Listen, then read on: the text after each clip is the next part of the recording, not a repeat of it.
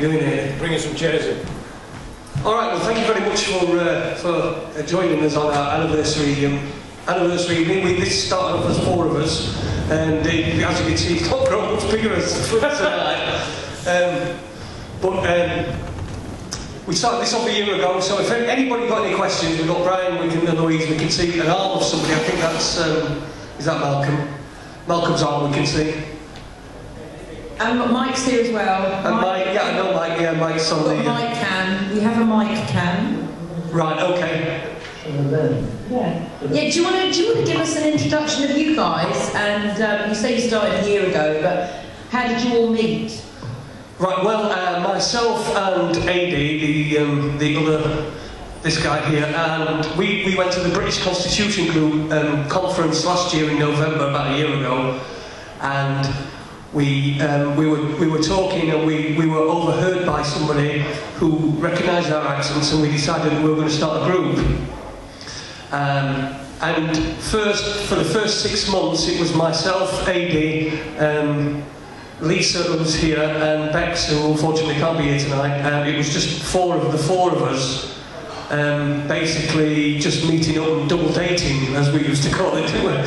Double dating. So for the first 6 months, it was just 4 of us, and we were sort of sat discussing these sort of issues brought up by UKColumn, and then suddenly we became 7, and then we needed a bigger venue, and suddenly then we became sort of 30. It has dropped off in the last couple of months because we've had football on.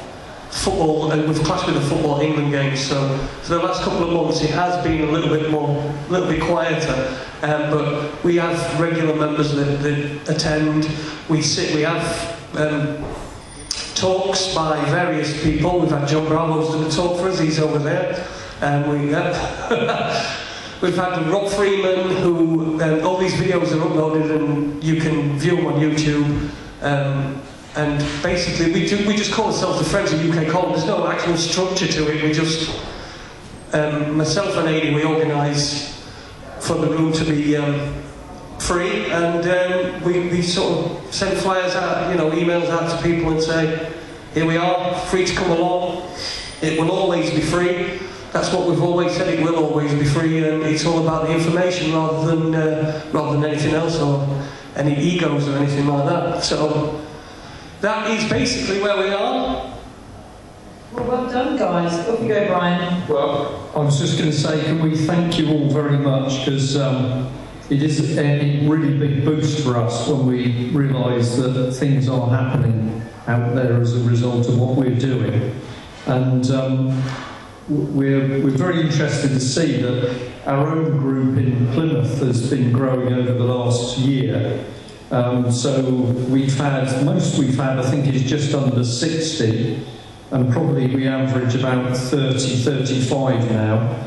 Sometimes people travel quite decent distances. They'll come up from the tip of Cornwall, or we've had people who travel from London and the Midlands as well.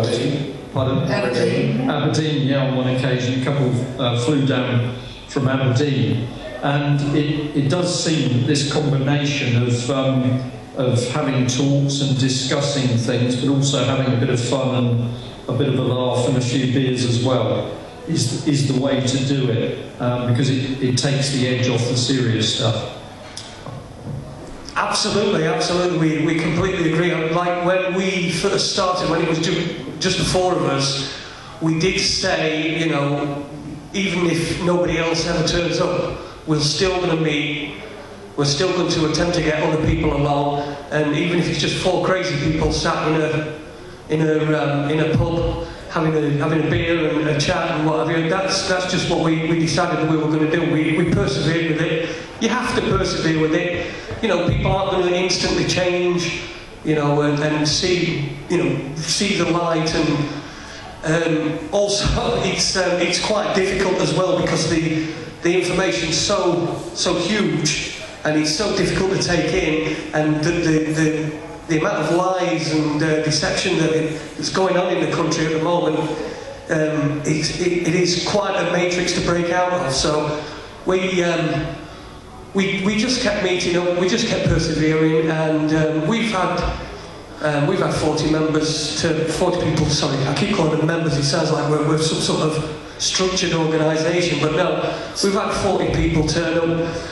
We've had times where there's been 9 or 10, but we sort of average 15 or 20. I mean, I don't know how many people are here tonight, but we average sort of like 15, 20. Sometimes we get 30 and up to 40 people. So obviously not as big as your group down in Plymouth, but we're sort of a little bit more easily accessible than Plymouth from South Yorkshire. So how's the weather down there anyway? It's cold. Sorry, it's cold. It's cold, misty, dark. Yeah, we're ready for a Devon winter, basically. Oh, nice. Cameron's underpants, isn't it? So do you guys go out leafleting and sort of waking people up around there, or what do you do?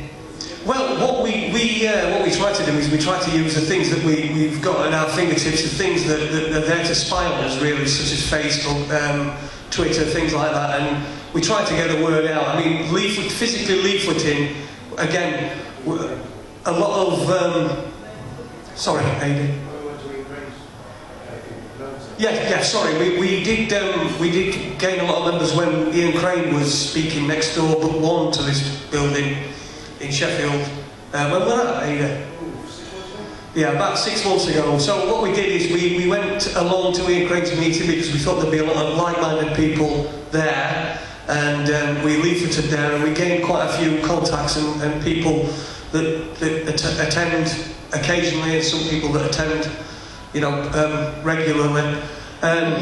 So yeah, we've got a word of living as well. I mean, myself and Amy both work, so we do try to do whatever we can using the tools that are available to us, you know, at this particular moment in time. Yeah, Ian's actually been here today. He did his fracking show because yesterday he got stuck in traffic when it was supposed to happen. So Ian's been down here today, and he's now going to have a regular slot once a week, maybe more at some point. And you know, he's kind of now fully on board with us, and we're lucky because we all live in the same area. I've known Ian Crane for quite a few years before I even joined the column. It's kind of Ian who kind of hooked Brian and I up, and yeah, he's a good man. He knows his stuff and a fabulous speaker. So yeah, well done for getting him up there. Yeah, well, I mean, he was booked up here anyway. I mean, we just noticed on his itinerary that he was coming to Sheffield and he was going to be in, I think it was the Novotel, wasn't it? The Novotel, which is only 2 doors away from this particular venue that we've got here, that we use very kindly. They allow us to use, all for free as well. So it's just about getting there, talking to people, asking pertinent questions. If somebody has some sort of point of view on something, then just challenging them on it. And this is the thing that we try to do. And I woke Adi up, what is it now, about 18 months ago, and he came in 6 months, the amount that it had taken me 6 years to learn. I mean, it's not only now that people are waking up, it's also the speed that people are waking up. It's not taking as long as it did when I first woke up in 2006. And again, I hate that expression, waking up, but it's just the only one that you can use, that people understand. But when I woke up in 2006, the amount of information that was available then was nothing compared to the information available now. And as far as I'm concerned, I don't think there's really any excuse other than willful ignorance for people to not exactly know what's going on. Yeah, absolutely. We've got a little group near here, down in Cornwall. They started off a bit like yourselves in a little pub, and they'd meet fortnightly, isn't it? Cornwall, and then some of them just wrote out some bits of paper. Just the general things like a vaccine or maybe chemtrails and health issues, and they went around Penzance for the day and handed them out, and now the group has grown. So there's well, full house, isn't it, when we've gone down there? Yeah, I think one of the talks.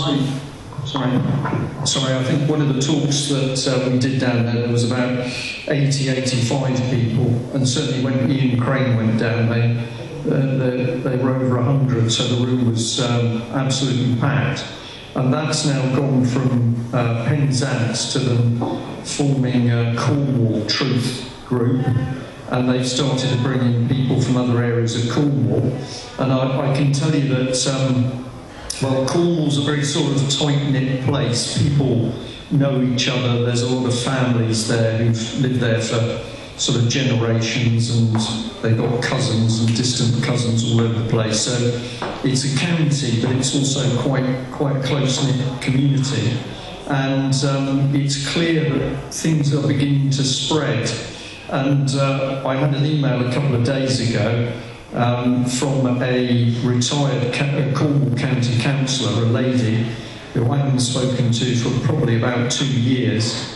And she said that they've been watching the UKColumn broadcasts, and they were interested in all the stuff we were talking about, but they've got a problem that had come up with a landfill site at St Dennis, and this was causing a lot of problems, and the local people were looking for ways to get out the truth about what was going on. And so she said, I decided to get back in contact with the UKColumn, and would you be interested in talking to us and you know, broadcasting it? So I've said yes, of course, but it was very interesting for me that a retired Cornwall County councillor has picked up and has obviously been doing more than just sort of recommending us to their friends. So I totally agree with you that I think there's a change in people, and you can feel it locally when you talk to people. A lot of it's to do with problems. People have been made unemployed, or they know people who've lost their jobs, or people are starting to find the pinch, to experience a pinch with money, and that is getting them a little bit angry. They're a bit unsettled, but they're asking questions. For me, probably one of the best ones is my local post office, where the lady 4 years ago didn't really know very much, but we've had a lot of conversations. And then she said to me the other day, in front of a queue of people in her post office, "What's the matter with people? Why don't they see what's going on?" And it was brilliant, because she's come from nowhere. In 4 years she's learnt a lot, and now she's getting frustrated that other people don't know what's going on.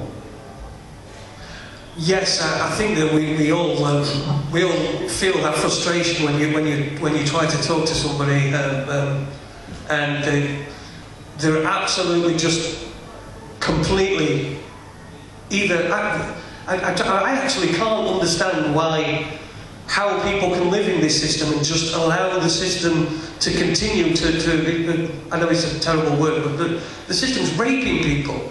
You know, your money is being taken. If it's not taken from one place, it's taken from another. It seems that it's all about how much money the establishment, the system, if you will, can take from people at any particular point in time. Just anything whatsoever. So I was just wondering, sorry, I'm just, if you want to carry on. No, go on. But I was just going to ask if anybody got any questions. Sorry, hang on just a second. Introduce yourself. Hi Brian, my name's Paul. Would you say that the feudal systems are alive and well? The feudal system, did you say? Yeah, it's alive and well. Yeah, yes, I think I'm more and more convinced that that's pretty close to what we're looking at. One of the things that we've been paying close attention to over the last few weeks is what the Privy Council has been doing in relation to Leveson and the attempts obviously to take control of the mainstream press and media.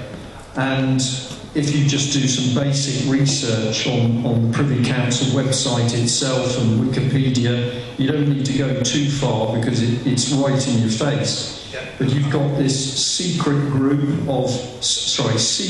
group of very privileged people, so all the right honourable MPs, of course David Cameron and Miliband and Nick Clegg, are simply voted into this chamber where secret discussions go on. I read tonight that in fact they don't even have any formal meetings in the sense that most people would regard a meeting with perhaps people sitting down around a table and discussing something and then minutes being produced. Apparently the 3 or 4 people who go into the meeting are summoned at quite short notice, and they simply stand there and the decision is made because it's 3 or 4 people that the Privy Council says is a quorum. So if we look at it from our point of view, the peasants, we have these people that are appointed into that closed-door meeting by a system we don't even understand, but once they're in there, they've got the powers to make draconian decisions about how we're going to live our lives.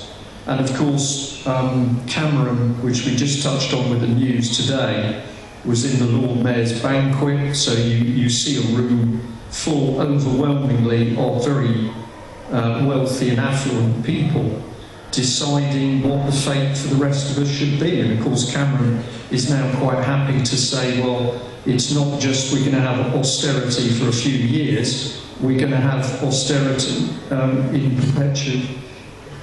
Thank you. Having trouble with my words tonight, and I've only had one small beer.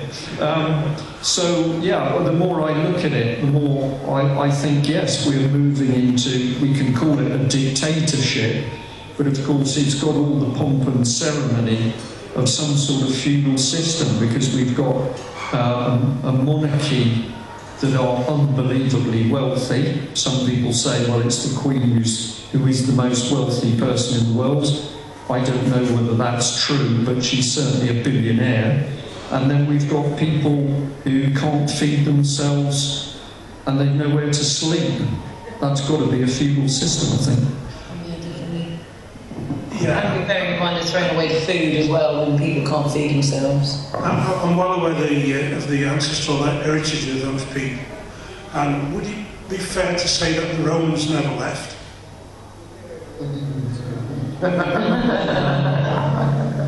That's a very interesting question.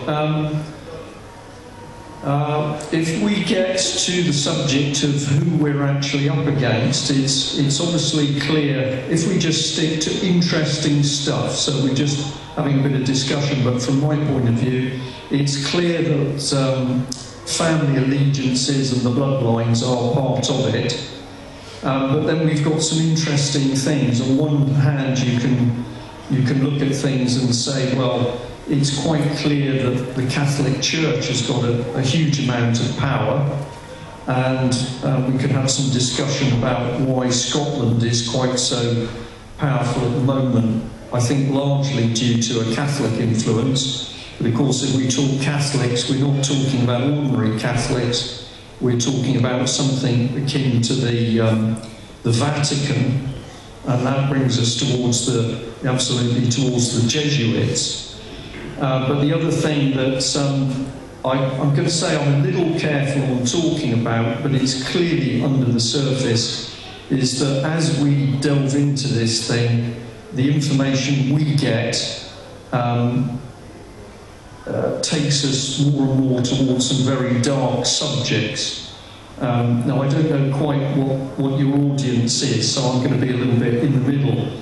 But the moment we start heading in the direction of the abuse of children, we're starting to see something which I don't think is connected back to the Romans still being here.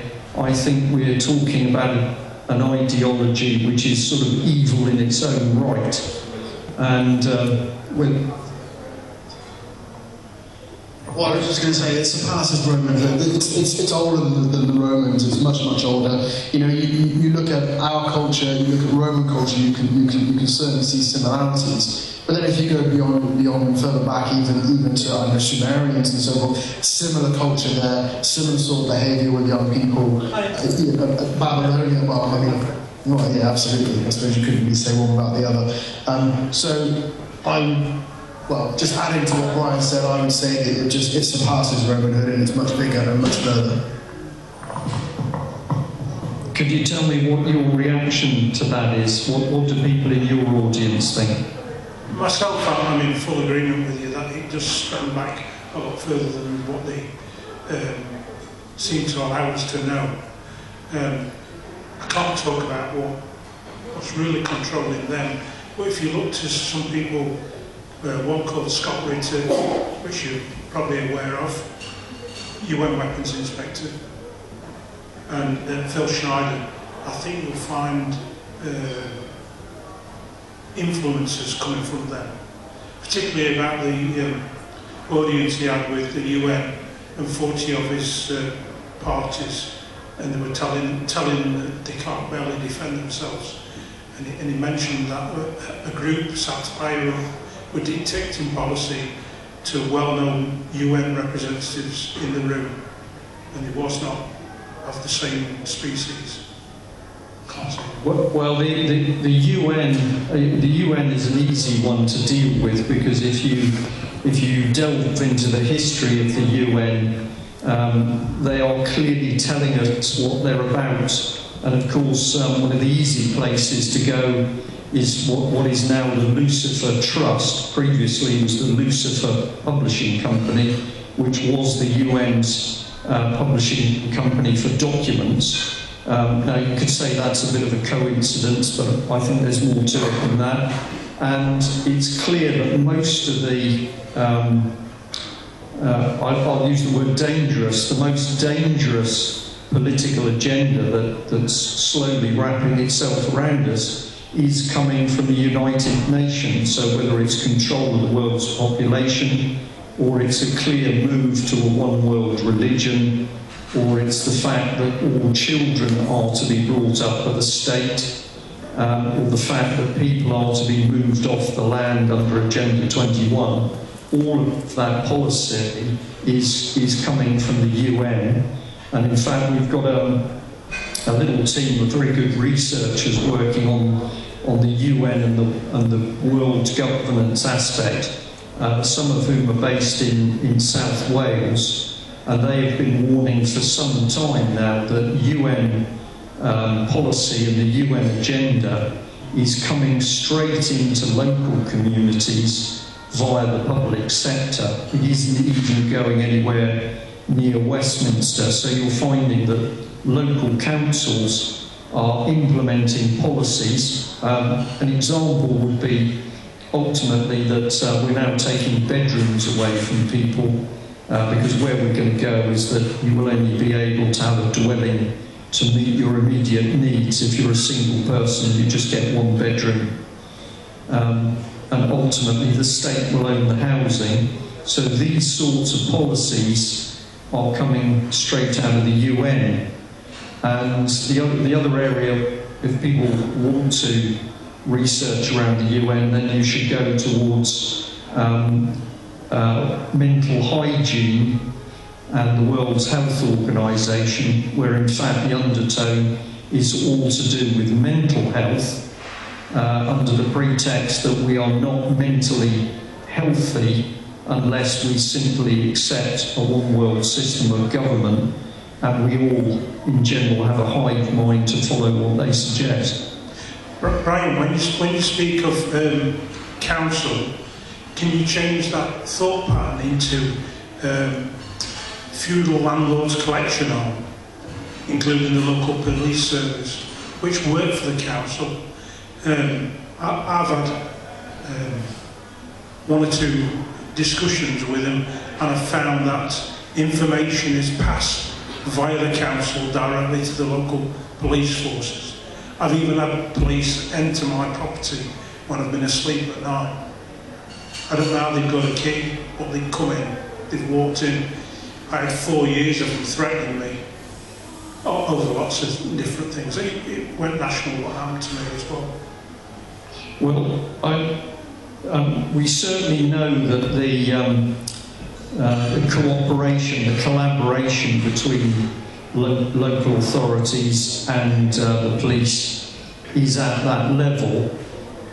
If we want to keep it in areas where we can sort of look at the evidence as to what's how this is being organised, then we probably want to go to MAPPA, MAPPA, the Multi-Agency Public Protection Arrangement, because that is the official working group by which within an area, and I think there are 63 designated MAPPA areas in UK, and within each MAPPA meeting or MAPPA group, individuals who are perceived to be a problem to their community or to the local authority or to the police or to anybody else are discussed, and they decide behind closed doors what actions are to be taken.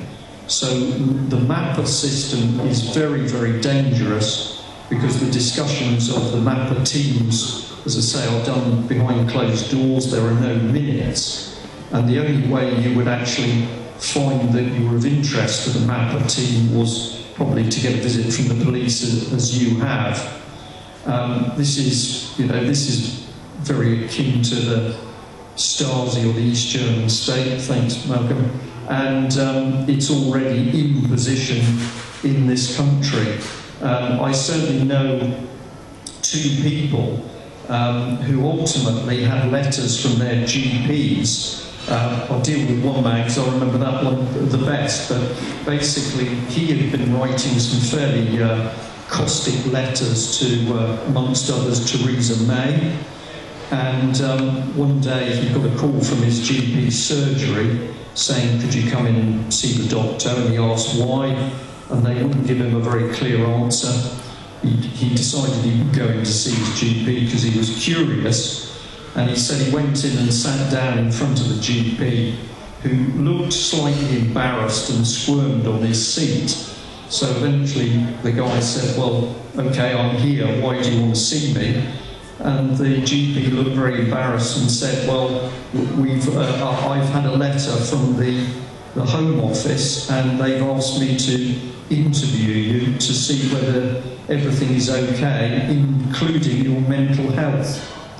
And this had come from a referral from his local MAPPA area through to the Fixated Threat Assessment Centre, as was, which was a collaboration between selected police officers and a team of psychiatrists.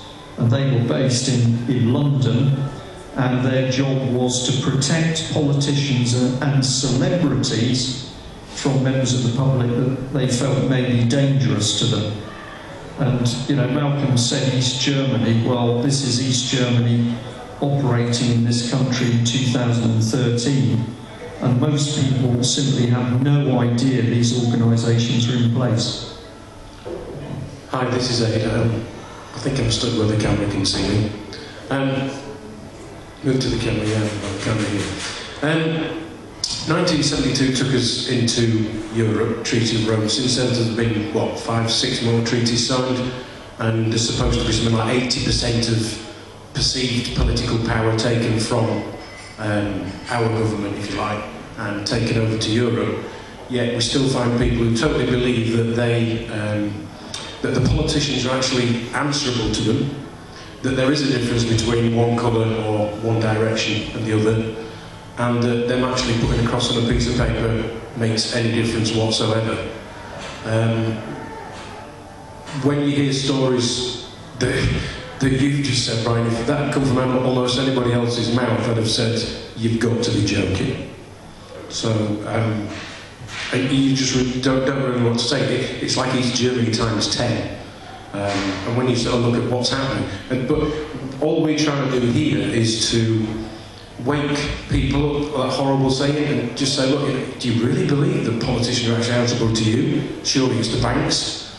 That's who they answer to, because that's that's who they answer to. And if you look, you know, 200 or 300 people on almost all the big corporations, does it make a difference whether the gas companies that sell you the gas or the gas companies that dig it out of the ground have got a different name? If the same people at the top, what the hell does it matter? I think a good way to start is by just reminding people that their pays are being frozen, but the politicians have demanded an 11% pay rise, and the Queen actually 22%, but the politicians 11% pay rise, and they want to keep their expenses, i.e. hotel bills, second homes, tea biscuits, etc. And while the rest of the country are having their pay frozen and pensioners are going without heating over the winter, but these guys sitting in Parliament making up these rules for us are rewarding themselves. I think they're now up to about £78,000 a year their salaries have gone up to. So that is always a good thing to get people thinking. Whatever their area of interest. Yeah, exactly. But I mean, it's a question to pose though. How is that right? That these people who should be working for us have rewarded themselves with this type of money. Yeah, absolutely. But I mean, it's whatever you see a little opening in, you know, regardless of health. I mean, everyone can relate to the health side of things because it affects everyone. So there is that opportunity, but it is worth reminding people that that's what they've given themselves at 11%, and the Queen 22%. Yeah, well, she could sell one of the wheels off a gold carriage and feed the whole of South Yorkshire for 3 years. She could feed the whole of the world. Yeah, absolutely. Yeah, if they're in the Vatican and so worried about all these poor children, often of a different colour, dying in all these other countries, they could just part with some of that gold. But anyway. Just, if I may, while it pops into my mind, because we're on the subject of the Queen, and you've mentioned, we talked a little bit about the Catholic Church. I'm just going to stress, we're working with all sorts of people, so this is a learning process. Caveat accepted. I've said to many people that I believe the head of the Church of England for several years is effectively Satan, a satanic head, and I'm happy to debate that. But we're talking about the wider power of the Vatican and the Catholic Church.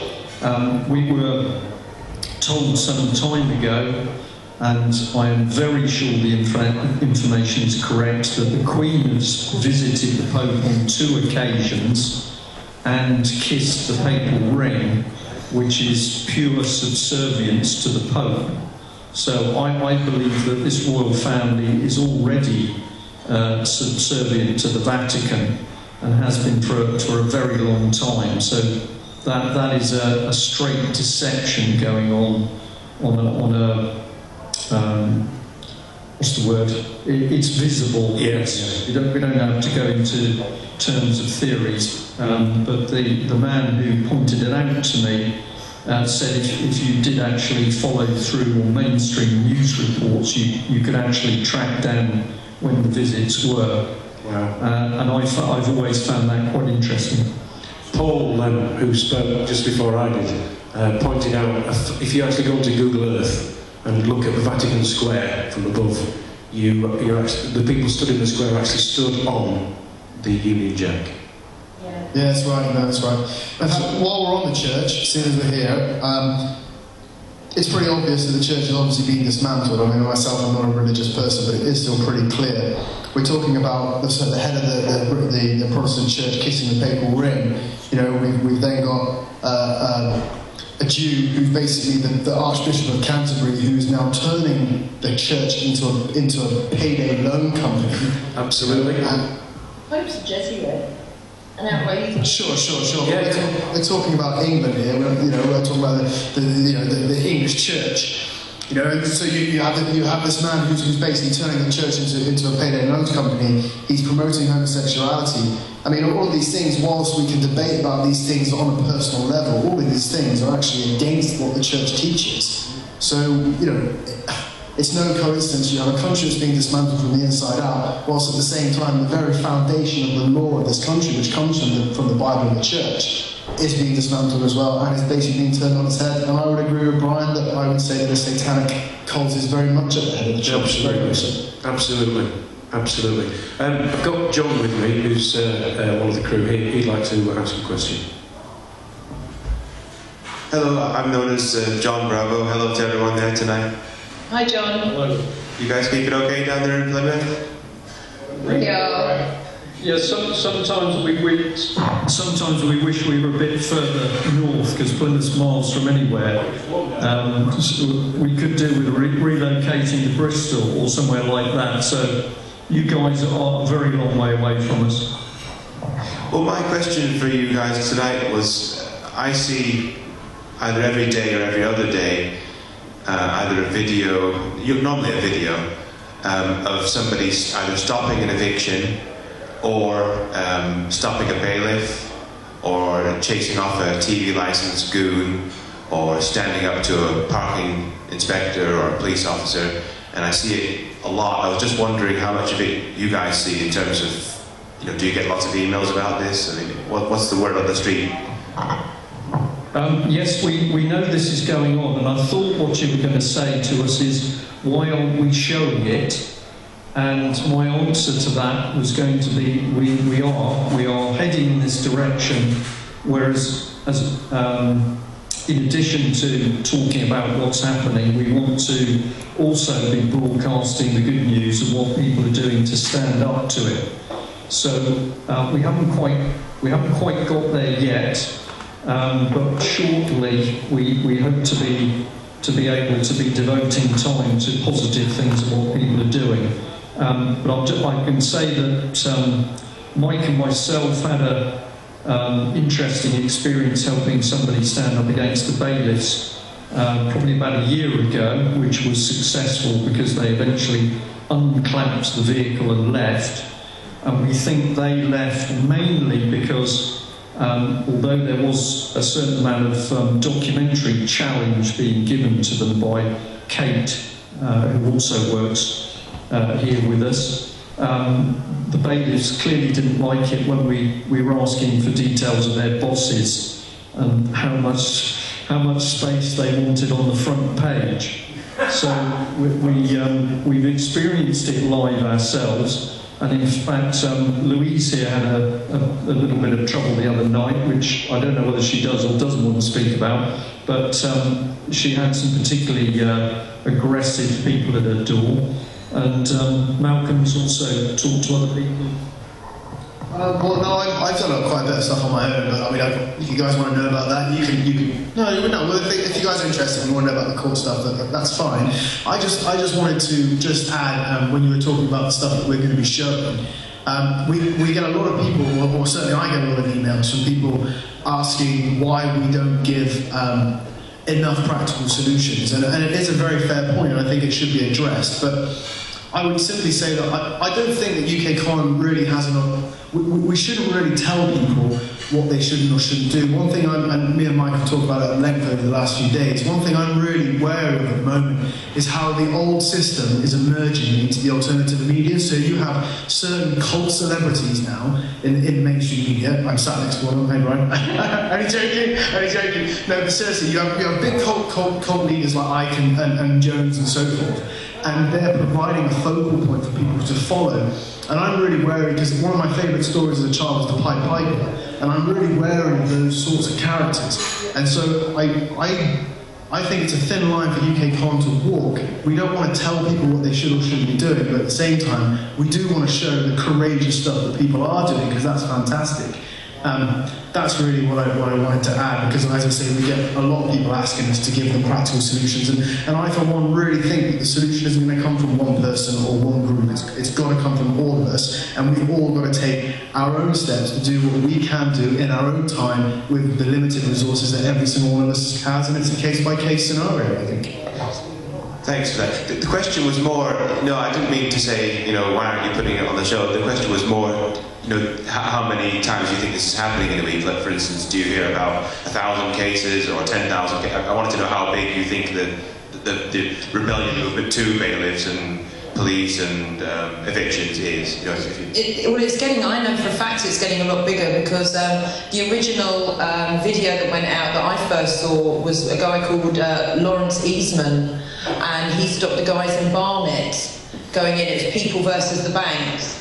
And that video kind of was the forefront for other people to start doing it themselves. There's groups being set up in Manchester. We know that for a fact. A friend of mine's involved.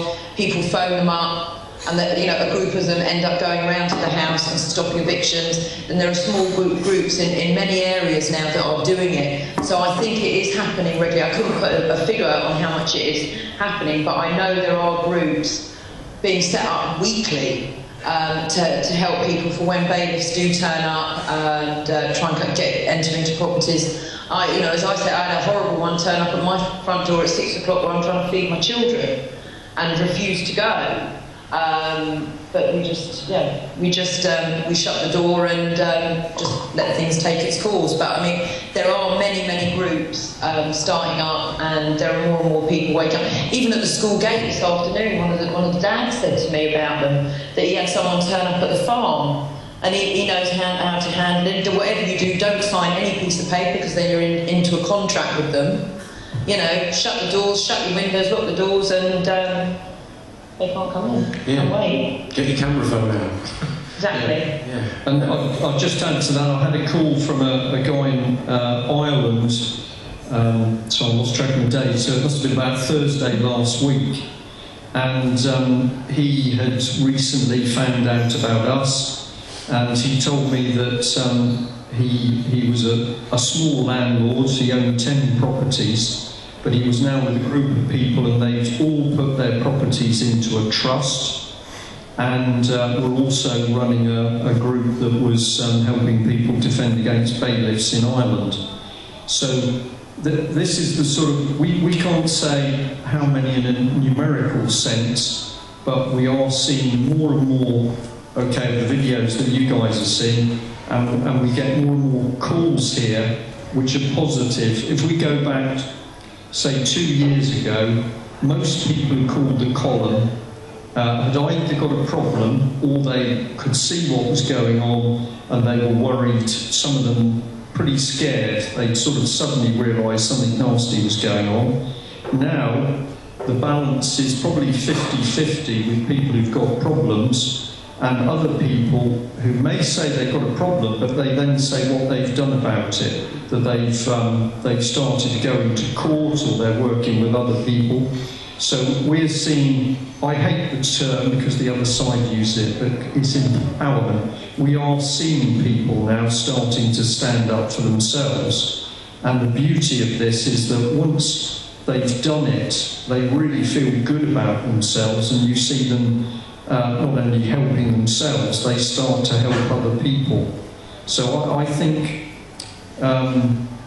it would be nice to say that there are sort of 5,000 people acting against the bailiffs every 6 months. Can't give you that figure, but we can tell from the calls and the emails and texts and things we're getting that the tide is beginning to turn. I describe it that we've started skirmishes in the battle, whereas before, the army was stood in their tents asleep. Now, finally, we've got some people who are actually out there fighting in the right way, non-violent way. Yeah, this is Aid again. From my point of view, it's all about giving people the opportunity and the thought that actually they can say no, they can question things, and just because somebody who's supposed to be of higher authority, I don't have any problem with authority, I just have the problem with that anybody thinks they might need some over me. Because I'm not going to hurt anybody, I'm certainly not going to steal from anybody. So why does anybody need any authority over anybody? Unless it's in their own interest. One thing that struck me at the BCG conference just over a year ago, which is when Jason and I, the others first got together, was that without any question, everybody that I spoke to in that room of a few hundred people, I don't think there was anybody there who hadn't had something nasty happen to them. Be it bailiffs, be it the authorities saying they couldn't build on their own land, where a house used to be. I mean, Jason and I spent 10 minutes talking to one guy. He had got nothing left. His grandmother had left him some land to build a house on, and every piece of money that he'd got in order to build that house had gone on rent tape. Just because they just didn't want it. And all they wanted to do was have a few chickens and a house. And if a man can't even do that, and just live on his own land and live happily, then there's something seriously wrong in this world. And if you look around the room here, there's people, I mean, there's more people than you can actually see on the camera. There's paperwork on a couple of the tables, and almost everybody that I've spoken to in the room on previous meetings has all come up with something they've got going on with some authority, be it at parking, be it at the police, be it the council. I mean, I've got one going for one of my friends at the moment. The local council now owes £4,000 because they said that we owe them 80, so that would be funny if it ever goes to court. And people certainly now standing up and saying no. Why should we have to take this crap? Because that's basically, there's more crap to deal with. Just forget about the crap, and that's what we all just want to be left alone. And I don't think there's anybody here who's got any malice. They just want to be left alone. Just let me, leave me alone a bit in my life, let me get on with it. Enough of me. Who else would like the next question? Well, I just add to that, just say that that's not going to happen. First and foremost, we're not going to be left alone, so, we've got to deal with this one way or another, so we can either put our heads in the sand, but obviously all of us present here today are not going to put our heads in the sand, so that's that over with. I just wanted to, because your comment touched on the first comment that Jason made about people and the frustration we all feel because we're trying to get people to realise what's happening, and we can't, and we get frustrated sometimes. I think it's really important to remember that every single one of us was in that situation. That might have been 5 years ago, it might have been 10 years ago, we might be as clued up as Mike, that might even have been 15 years ago. But even 20 years ago, Mike was in the system. All of us were in the system at one time. So that should give us a lot more patience with the people we're dealing with, because we're just, they're just like what we, in the same position we were. But also that it's a process, isn't it? It's a process that all of us have gone through. We're all stronger because of this process, so it's not necessarily a bad thing. But the important thing to remember is, like you say, everybody there, or everybody present in your room, and everybody present here, has felt the wrath of the system. And we have to have our bubble popped in order for us to see the real world, right? Because the rest of us are just going around with a bubble, we're trapped in this bubble, we can't see it, and we won't see it until that bubble bursts. So I, for one, don't actually think austerity is a bad thing. I think it's an opportunity. It's an opportunity that every single one of us has to be able to reach out to people we wouldn't ordinarily be able to reach out to because their bubbles are popping. So I, for one, am very optimistic at this moment in time, and I think that with all you guys there, you've got the paperwork on there, you've got enough heads to bang together to find solutions. I think we're all heading in the right direction, and we should all keep our spirits up on that.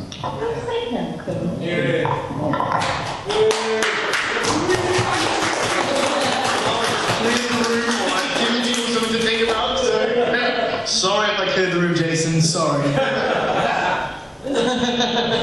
got the microphone? Who's got the microphone?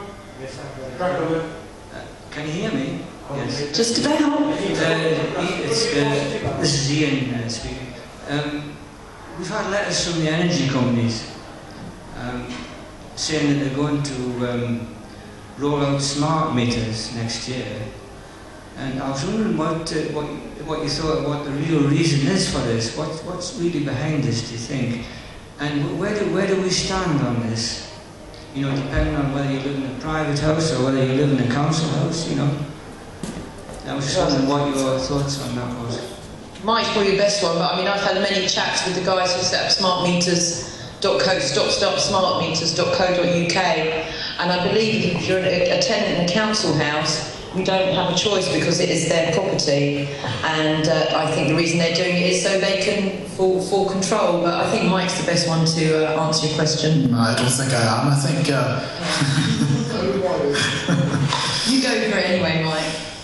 I think that smart meters enable them to understand exactly how people are using their energy, even down to the point of understanding what utilities people are using, utilities in their homes people are using. They allow them to switch off your energy remotely. They don't have to send people out to read your meter anymore. There's a massive profiling and spying operation as part of that.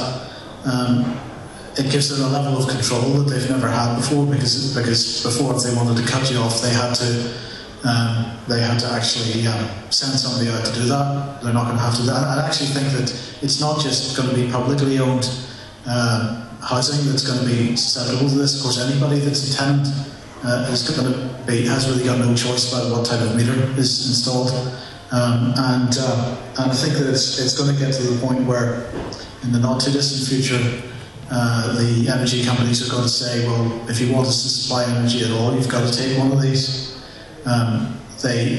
The energy companies at the moment, if you look at the way they're behaving, they're stealing people's money, they're overcharging people, they're trying to put people on direct debit payments, which means that they take a fixed amount every month, and they try to run people's accounts and credit. And that means that at the end of a quarter, at the end of a year, they may have several £100. Up to me, at one point, British Gas had about £350 of my money, which they were rather reluctantly gave me back. But nonetheless, they had it for quite an extended period of time, over which time they were clearly making interest on it, even though I probably wouldn't have, because my bank doesn't. Banks aren't paying any interest at the moment. But the point here is that the utility companies are using this as an excuse, as a problem that they're going to provide a solution to. The problem is that they're taking your money and they're holding on to it. Well, at some point, enough people are going to complain about that. They're going to say, well, have a smart meter, and then we know exactly how much money to take each month. So they're starting to sell smart meters, and we understand the health implications of these, but I think the health implications are only one. Well, they are huge, but they're only one aspect of it. The control aspect is the main reason for it. I think as well that one of the reasons for these smart meters is that if anybody's studied cancer, and in particular medicine that actually treats and cures cancer, and know how that medicine is grown, and that you need certain energy signatures that are 12 hours on and 12 hours off, they can easily stop that medicine. That's one of the reasons I personally think it's happening. I don't know. I mean, I think it's more about the whole control. Personally, I see what you're saying and understand what you're saying. That could possibly be a factor, but I think it is more about control, as Mike said, the whole money side of things, and to monitor what you're doing and to spy what you're doing. And again, if you're naughty, they've just got the power like that. They can just flick the switch. I think it's important to remember as well that it's a psychopathic regime that's basically emerging, and and one element of that is basically ultra control. And so I would echo really what Lou is saying, because we've got to think about the world that is sort of being created, and that world is going to be completely controlled and owned by a private organisation. And so a private organisation isn't going to be able to rely on any government bodies or anything like that, for the systems being brought in. They want a completely automated system that can be run by machines, because then they don't need to employ anybody. So I think the smart meter really plays into that. I totally understand what you're saying about the cancer element, and I think that the health issue is certainly, from their perspective, a bonus, because obviously they want the strain people on the NHS and they want people to be sick. But I think ultimately it is all down to control, because that is the primary characteristic of a psychopath, is absolute and utter control as a result of absolute and utter paranoia.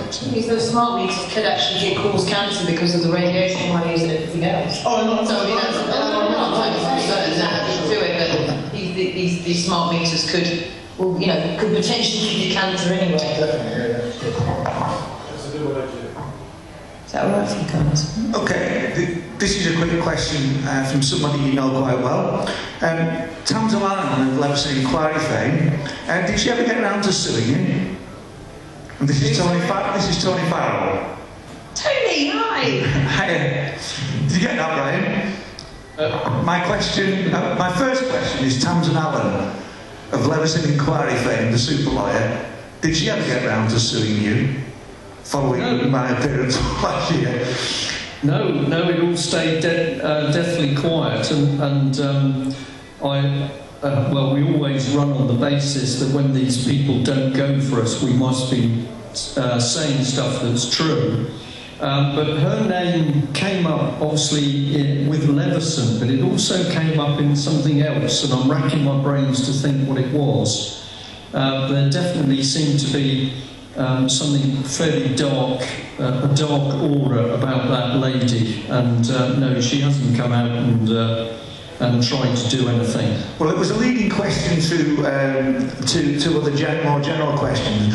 The first general question I'd like to ask is, How problematic, from your perspective, is infiltration within the truth movement, where cases like the Holly Gregg case that have huge potential to expose judicial corruption and police corruption are very much undermined by truth movement groups who were schisms, of course. I myself have been, as you know, an awful well, I've been experiencing quite a schism with my particular stances in support of Miss Seven's case. But in terms of the truth movement in general, you opened the show talking about the growth in Plymouth, and we were talking about Sheffield, but we've got stronger communities elsewhere in the United Kingdom. And I would question the integrity of many of the groups that have been founded. Well, obviously, Tony, your background is well placed to ask a question like that. And I'm going to say you've already got a good answer lined up, I'm sure. What I would say is that we should be encouraged when we start to see the activities of the disruptors and the trolls.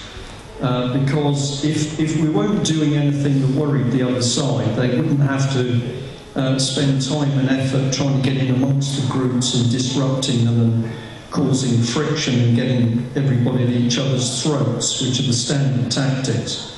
So the fact that we have experienced these attacks, we talk to other groups that know something is wrong, one or two individuals appear and then all the relationships start to break down. I think the first thing we've got to say to ourselves is this is good, it's positive, because it tells us that we're actually hurting the bad guys. So that's the positive side. The second point is that I think we can deal with this sort of stuff quite easily because they always use template tactics. So the common thing will be to get one or two people into the inner circle of any sort of organisation, and then, as I've just mentioned, they generally work to cause friction and break down the teamwork, spread false rumours, make false accusations until everybody is buzzing with it. But the most dangerous part of it, I think, comes over the electronic world, because we see people who are getting close to the point where they think life is in their computer. They're in amongst hundreds or thousands of emails. That is where they think real life is. People are emailing each other, criticising each other, having arguments. And then if we think the email ether is bad enough, then we've got to go into something like Facebook, where people are living that electronic existence. And the danger with that, in my opinion, is not human trolls, real people that have been tasked to get in amongst those Facebook circuits. We now know we're dealing with operators who can create and control a number of electronic personalities. So you will be having a spat with a person, you think it's a person, but actually you're having a spat with an electronically generated person. So one operator can control, say, 20 of these electronic personalities, and therefore if they get into a big electronic group, they can cause a lot of problems very quickly.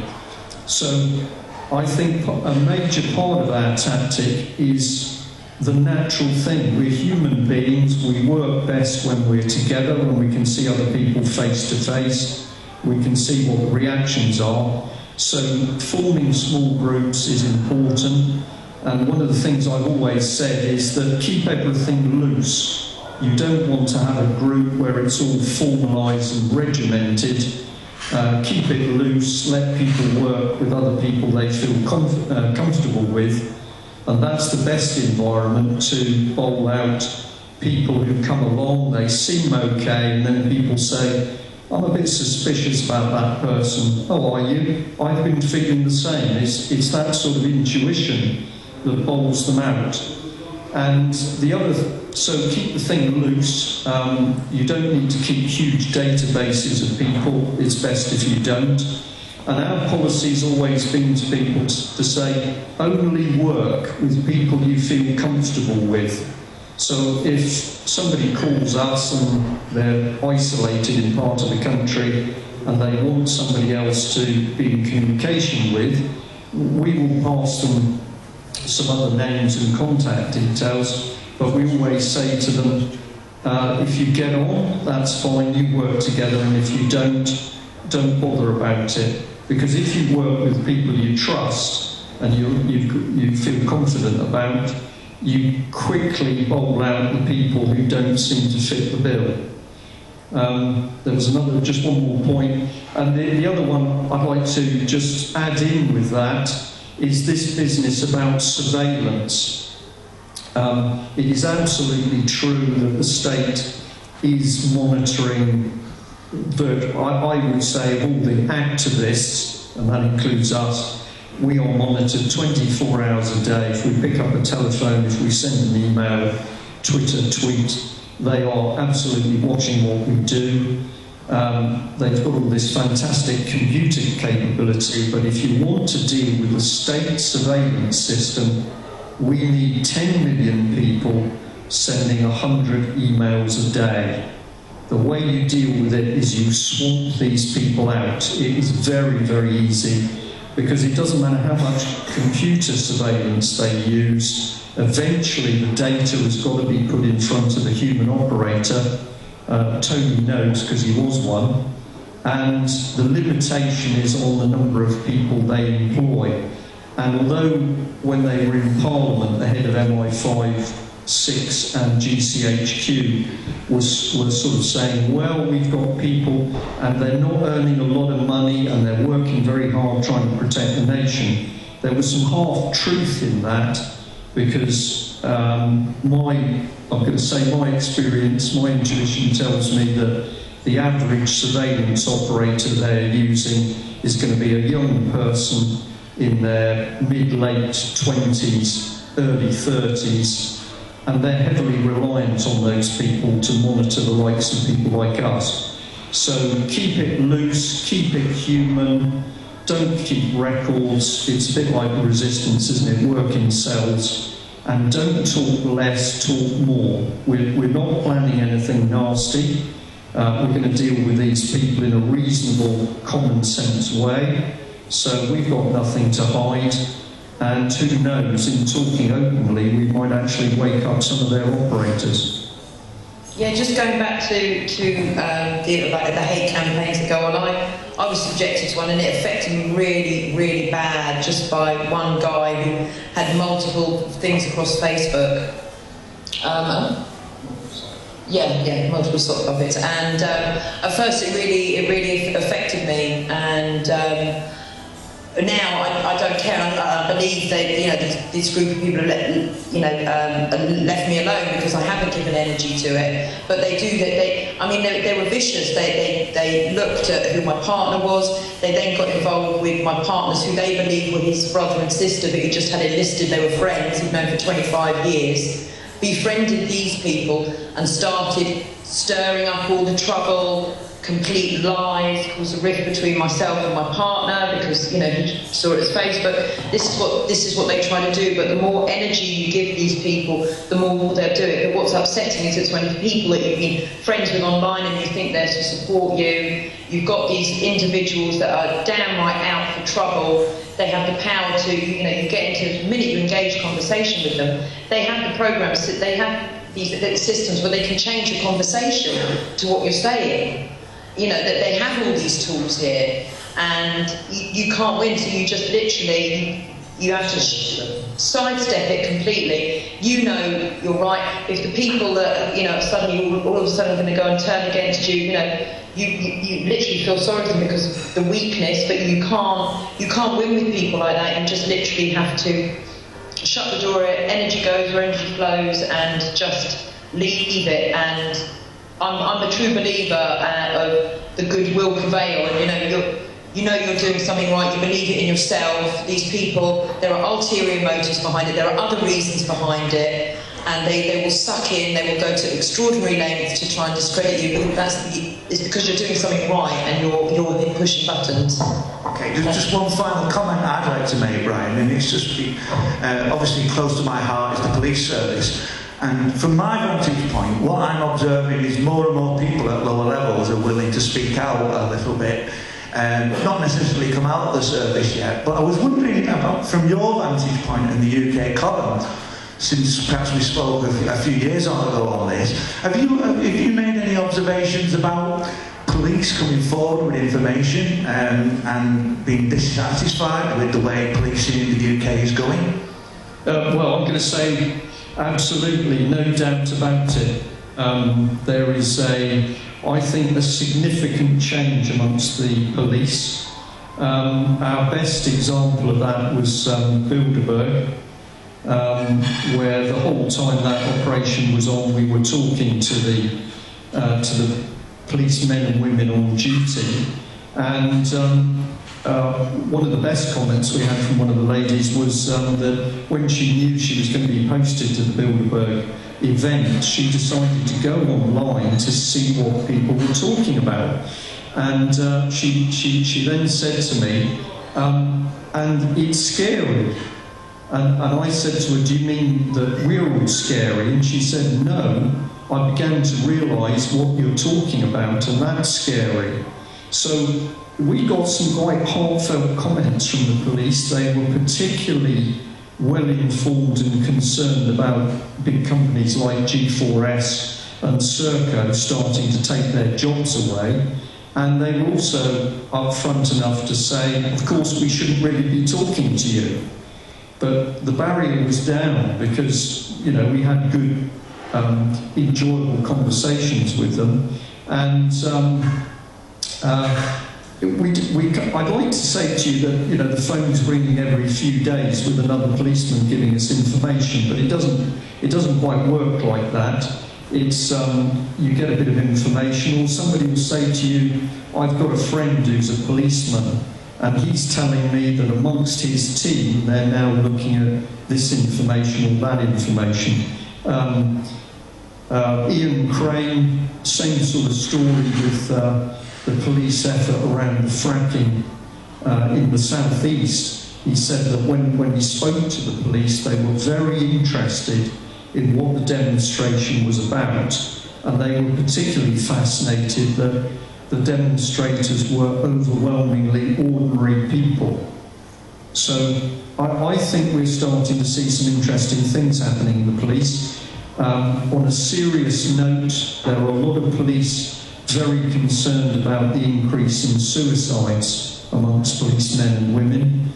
And I can also tell you that the little booklet on the dangers of the tetra mast system, I'm going to embarrass myself and say I can't remember the name of the gentleman who wrote it, even though I've done an interview with him. Barry Trower, his name is. He produced a very good booklet warning of the dangers of the tetra system and the fact that there's now a significant number of police who are suffering from cancers, in particular cancer of the shoulder neck area as a result of carrying their mobiles in that position.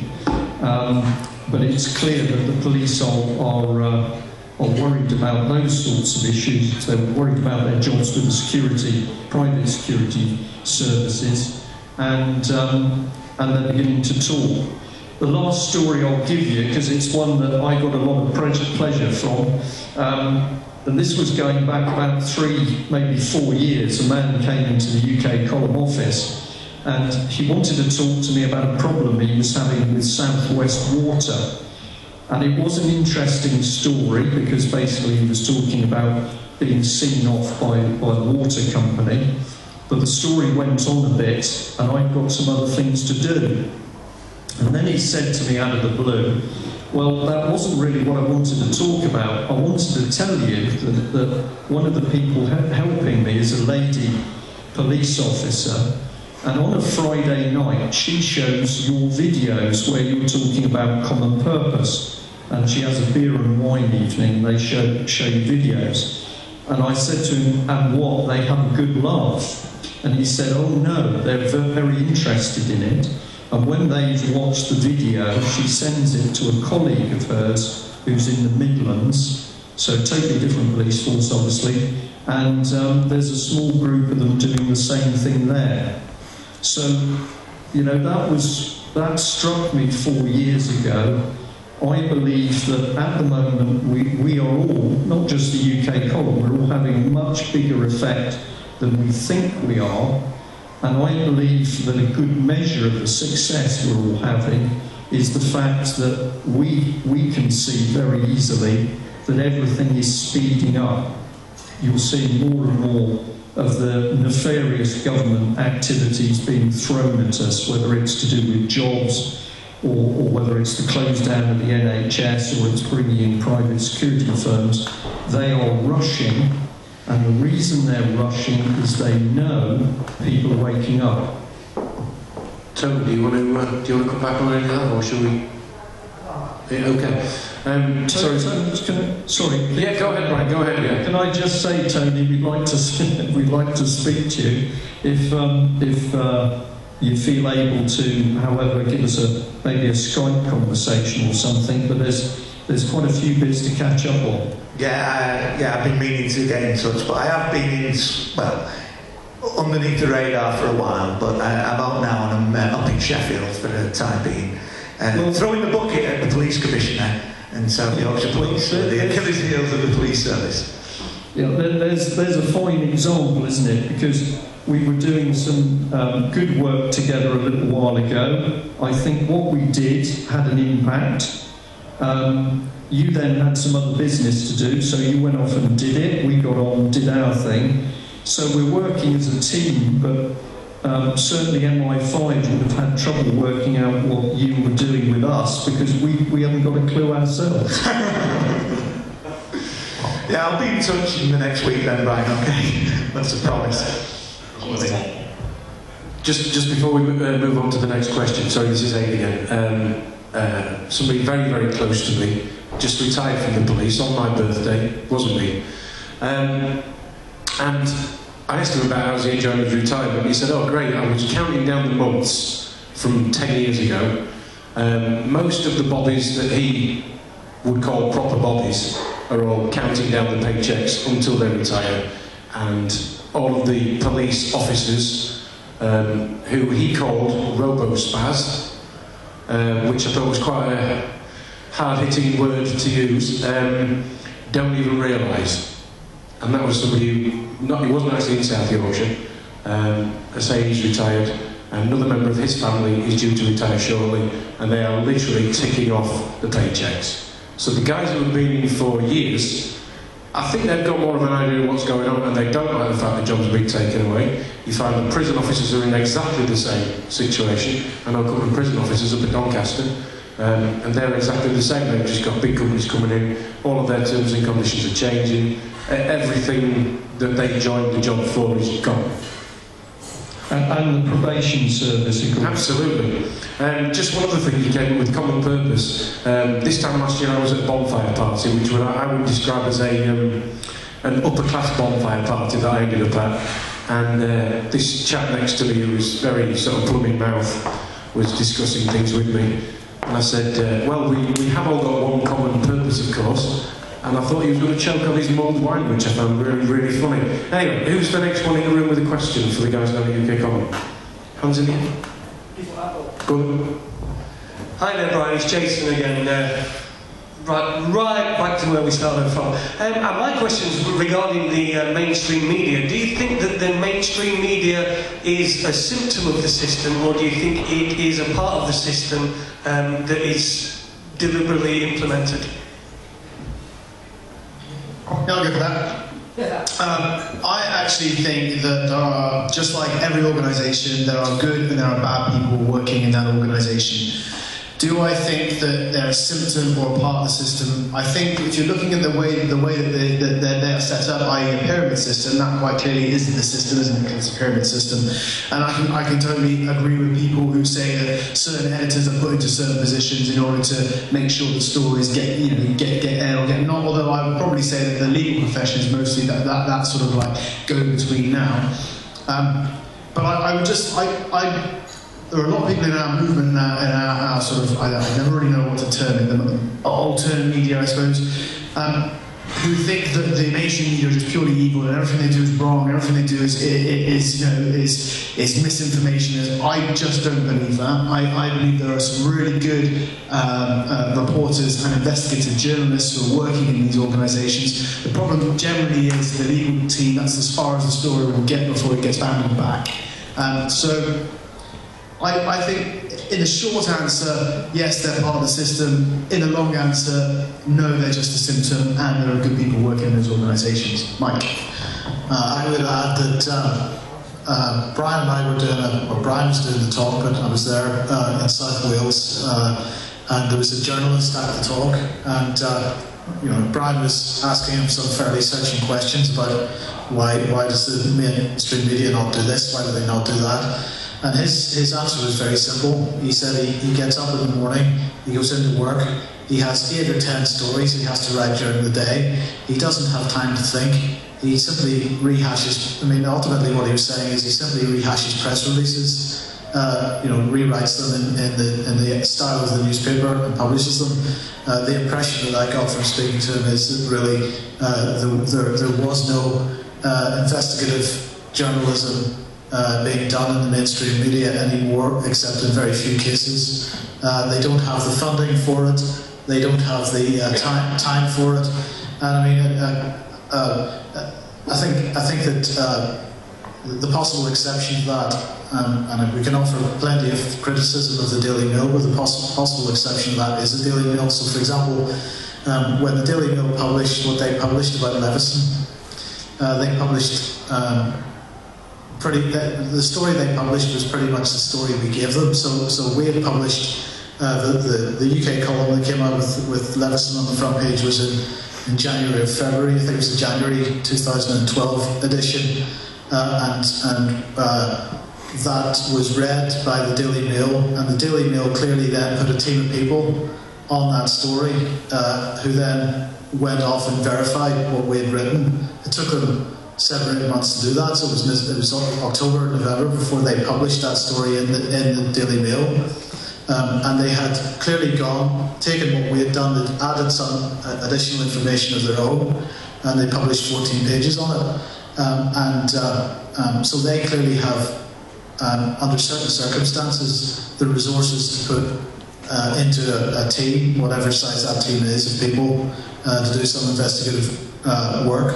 But I don't see too much of that from very many of the other newspapers. They simply take, and the Daily Mail does this as well, of course, they simply take the government press release of the day, or they take the table of contents from the Radio 4 Today programme in the morning, and that sets a news agenda for the day. And of course, the Daily Mail is also pushing a lot of celebrity news out as well, which has no useful purpose at all. So, other than to hopefully for them sell the newspapers.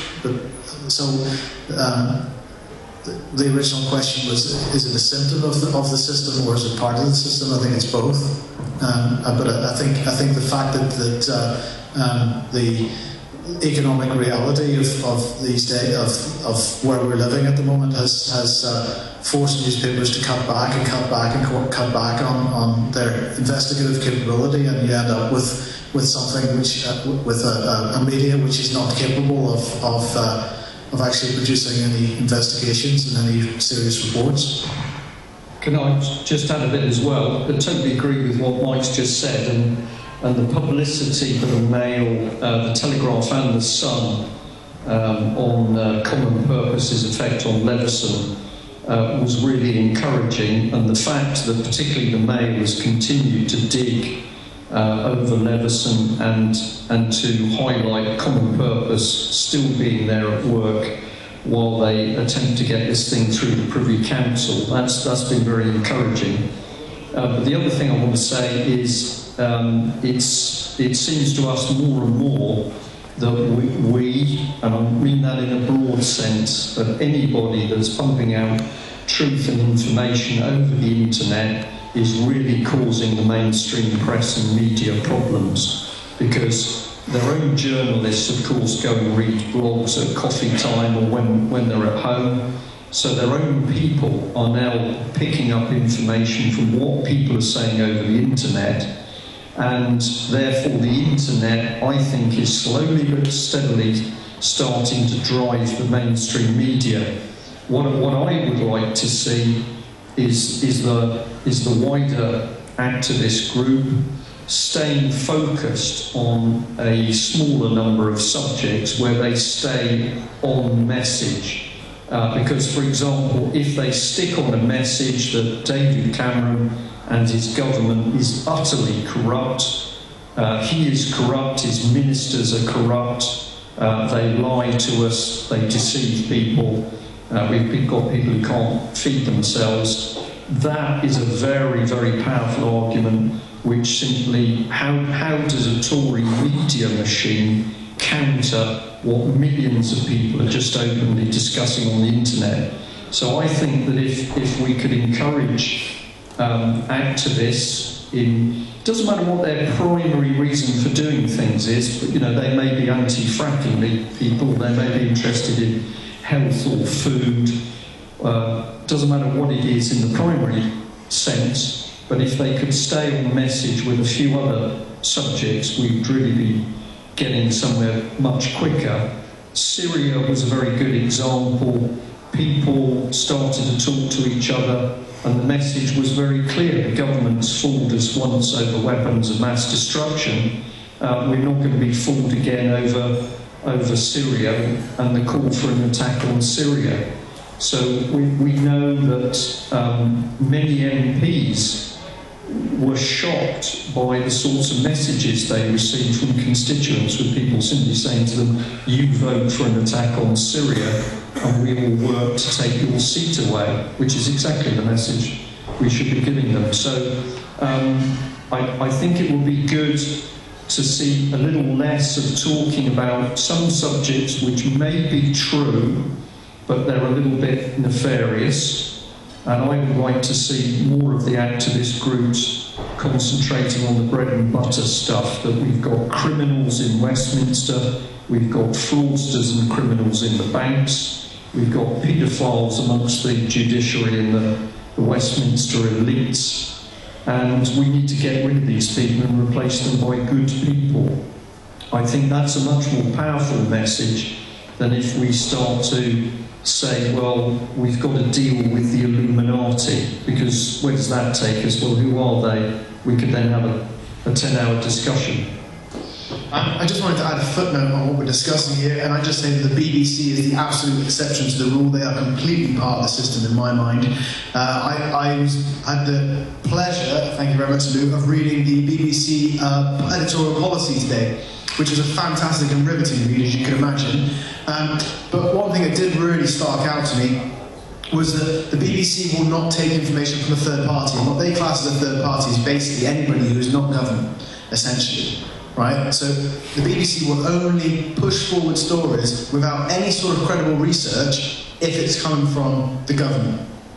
If it comes from a third party, they won't even consider it. They won't even consider it, and that's what it says in their editorial policy.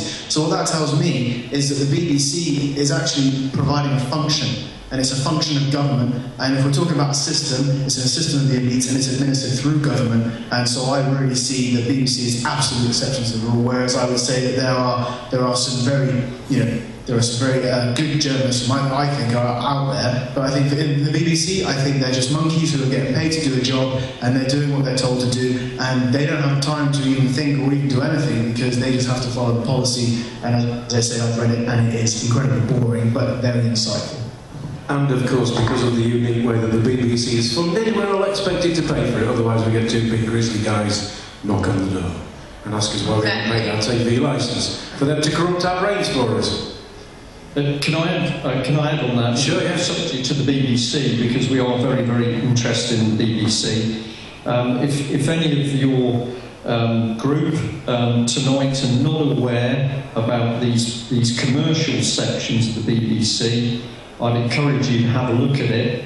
I am beginning to think that what's going on at the moment is they want to collapse the publicly funded part of the BBC, the licensed part of the BBC that most people think is the whole of the BBC. But of course, if you look into it, you've got these other BBC companies. You've got BBC Global and BBC Worldwide,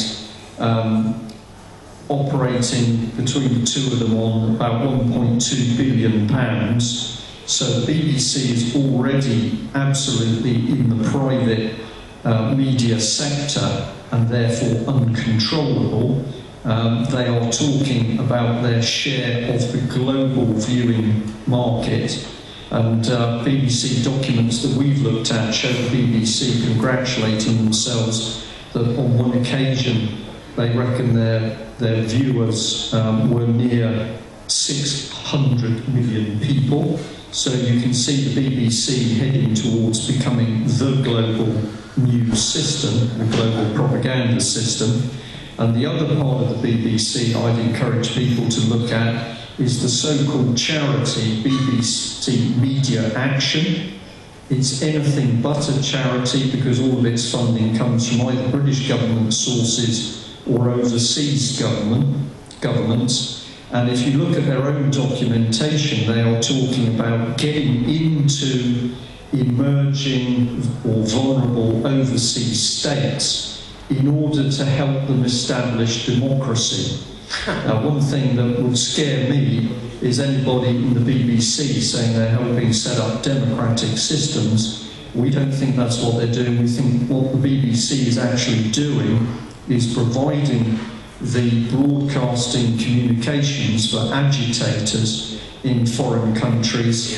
And of course the BBC, through Media Action, has been boasting of their work in Kenya, Somalia, Egypt, Libya, and Syria as well. So it is an amazing coincidence that everywhere we're starting to see this so-called Arab Spring, under the surface is the BBC.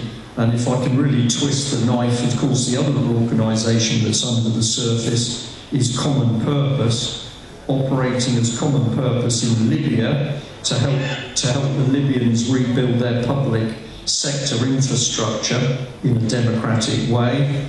But in Egypt and other Arabic areas, Common Purpose is operating under the title of Al-Falah, which I understand is Arabic for lighthouse. So it's a quite extraordinary combination, and we can tie the two together because the BBC has got thousands of common purpose trained people in it, but they have refused to disclose the names or the total numbers of the people trained. On our Common Purpose Exposed website, I think there's one section which shows about 400 BBC names, but probably 2 or 3 years ago I was contacted by a lady who said she was a BBC employee. She was very nervous. She asked me how many Common Purpose people I thought. 500, maybe 600. And she said to me straight off, Brian, there are thousands. And I hoped that she was going to come back with some further information, but she didn't. But if you think you know what the BBC is, go and have a look at BBC Media Action. Go through, look at their trustees and what their background is. It's an eye-opener, really. Yeah, we've got lots of common purpose in Sheffield, as you can well imagine. Just staying with the media, David Icke is in the throes of going live with his People's Voice, and I can see a big smile on Brian's face already. What's your thoughts? What can I say? Is it? I'm just not sure. I'm just not sure. What are your thoughts? I'm going to say you've said it for me, because we're gently watching to see quite how it develops and what direction it's going to go in. I will say quite openly that we had an invite to to get involved, which was very kind of David Icke that he gave us that opportunity. But what we wanted to know at a fairly early stage was how the programming was going to be controlled. And what I wanted to know, what Mike here wanted to know as well, is would, for example, the UKColumn style be put next to something which was perhaps interesting to people who are waking up, but a little bit more difficult to pin down, a bit more theory and a bit less factual, because we may be small, the UKColumn may be small, but we do know that we've actually got a brand which is working. My little joke is that I often wear a shirt and tie because that means that I'm a proper person who can be trusted. And we've been sure. Well, we can discuss that. And Ian Crane's got a very good expression. He says that if we're going to really have the effect we need, we've got to talk to Middle England. Yeah. And so we are trying to talk to Middle England. If I'm sat with a group of people, we're having a private discussion, I don't mind what we talk about. But if we're live and we're broadcasting, we've wanted to stay a fairly wide road, but we want to stay talking to Middle England because these are the people we think we need to wake up.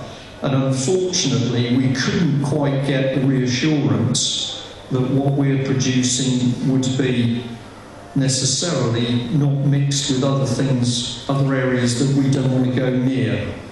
I'm giving you a diplomatic answer because I accept that. There's enough trouble getting people working together as it is. But we decided we'd sit and wait and watch.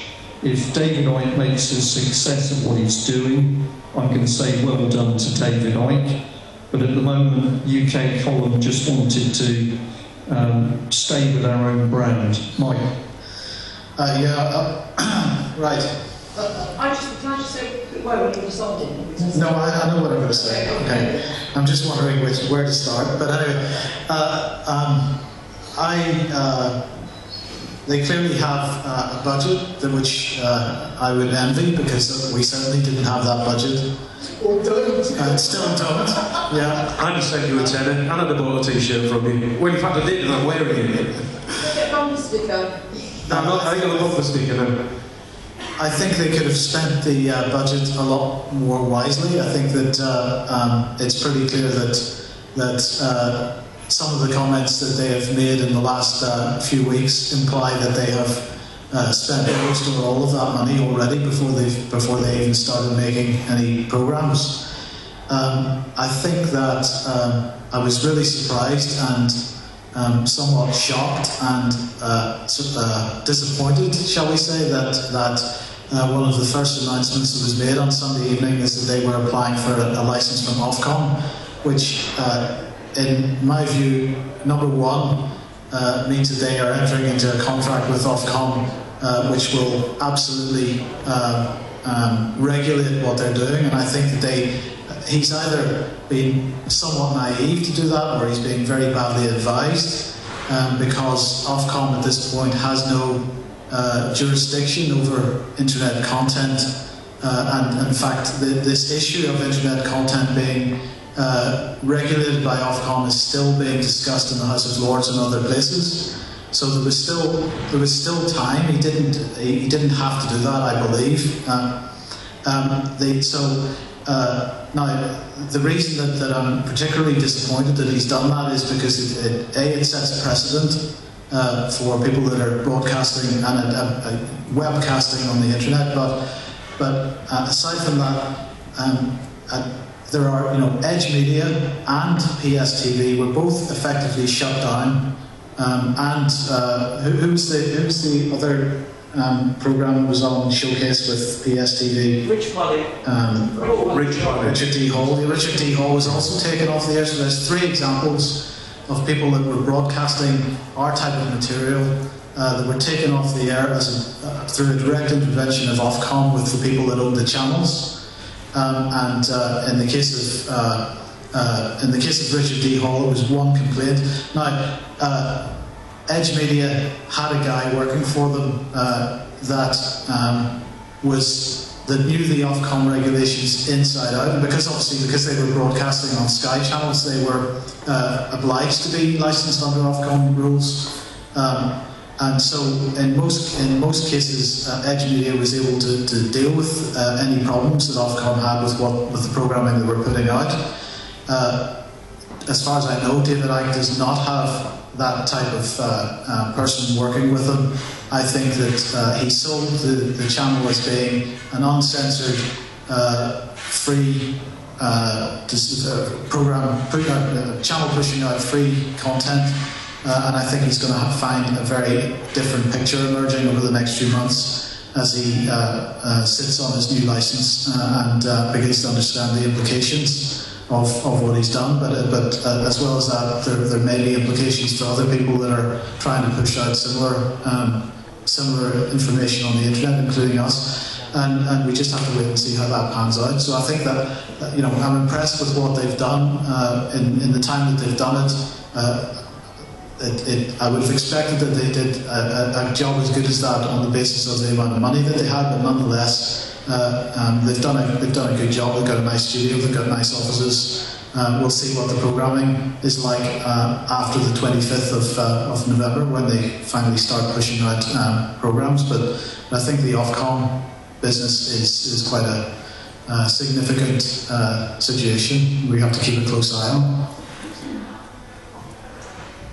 Thank you very much for that, Mike. Does anybody else have a question?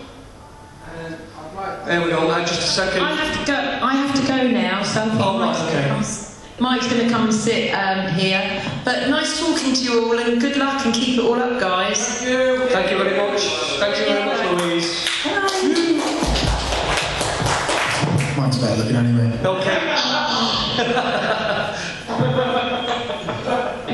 Okay, we've got. I think the next question will be from somebody that you might be aware of. He goes by the name of Mark. You might recognise his Manc accent. Yeah, you've not met me before, Mike, but I just wanted to really see you sat there, see if you had a blue jumper on as usual to fit into your studio. We're probably going to have a new one, but the Well, the missus is a bit in you one, and she's not even that old because she cares about you that much, but all good. I mean, I got here quite late tonight. I was trying to help some people to get here. We find it quite difficult. So I did miss more or less the first hour. I totally agree with everything that's been said, especially with the media. But I don't know whether it's been mentioned that I'd like to emphasise on about, because I've had it personal in the last sort of 72 hours, about when we get a little bit lost with the facts and how people run, with the information that's been spread amongst, as in wildfire really. People sort of like run with that without doing the research, and these things really become quite, they get in the way of us all getting together and getting the facts together and then empowering ourselves to do something about it eventually. So could you, I don't know if you mentioned that tonight, but would you like to emphasise on that, please? Have I understood that properly? Essentially, you're saying, are people doing the right things and going into the right depth?